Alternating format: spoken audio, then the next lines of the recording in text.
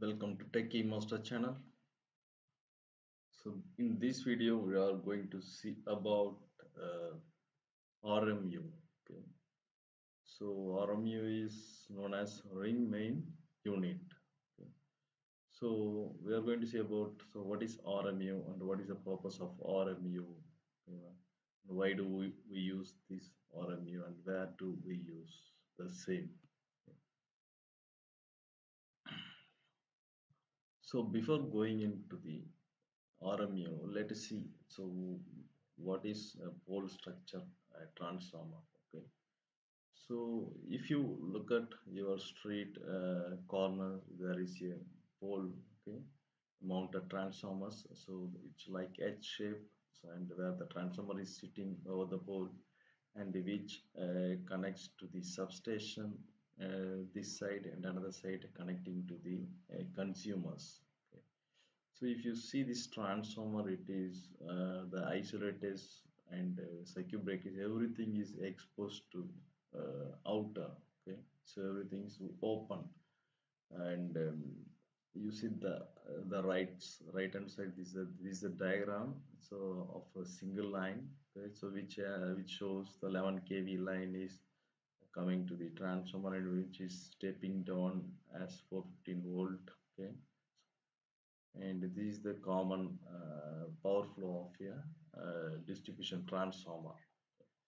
So when we go to RMU ring main unit, you see the closed box which has isolator and the oil circuit breaker, everything inside the box. Okay, everything kept inside the box, and transformer is sitting adjacent to this box or on top of this box over the pole.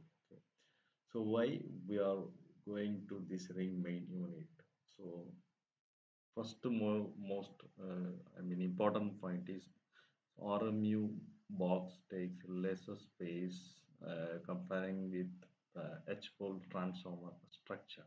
Okay, in H-pole transformer structure we have the pole structure and transformer is mounted over that. In RMU kind of the transformer insulation, RMU is separately boxed and adjacent to that transformer is placed. Okay, so why do we call this as RMU unit? Okay, so we know about ring main system. So ring main system, you see the circle, it shows the power flow from substation to consumer. So it is connected as a ring. Okay, all over the city. So this rings is ring contains a ring main unit RMU, okay, and some places it is connecting to distribution transformer.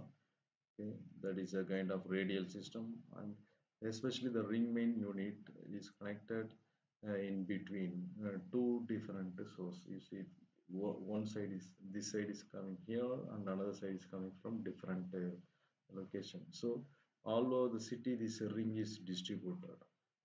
So substation is feeding for the same. Okay, and if you see here, another substation also will be feeding this side. So the ring main, if power goes this side and this side, it continuously supplying the power. Okay. So at any case, we get the power continuously. This way we get the redundancy of the power. So this is the purpose of this ring main unit system. Okay. And I hope you understand about this ring main unit. So especially the reason why we go for ring main unit systems, one is compactness and it has more safety comparing exposed transformer structure which has exposed circuit breaker and isolator everything, because in open structure there may be chance of accident. Okay, for maybe birds, because of birds or human being or any other interruptions. Okay, so all those risks are mitigated in this ring main unit kind of system. Okay, so both the setup we need a transformer. Okay, so only the difference is that transformer is sitting over the pole, and the circuit breaker and everything is fixed, okay, all over the pole itself.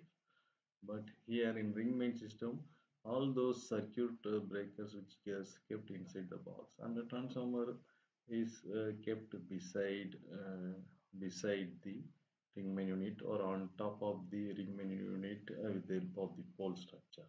Okay, but it takes very lesser power. That's why we use this ring main unit system, and it gives additional safety for us. And always it is sitting on the ring. We have two sources of power. That is another advantage. Okay. Thanks for watching this video. If you like, you put thumb and subscribe this channel for more videos. Okay. Also, you please press the bell button for getting immediate notification. So thanks for watching the video. So we'll meet in the next video. Bye.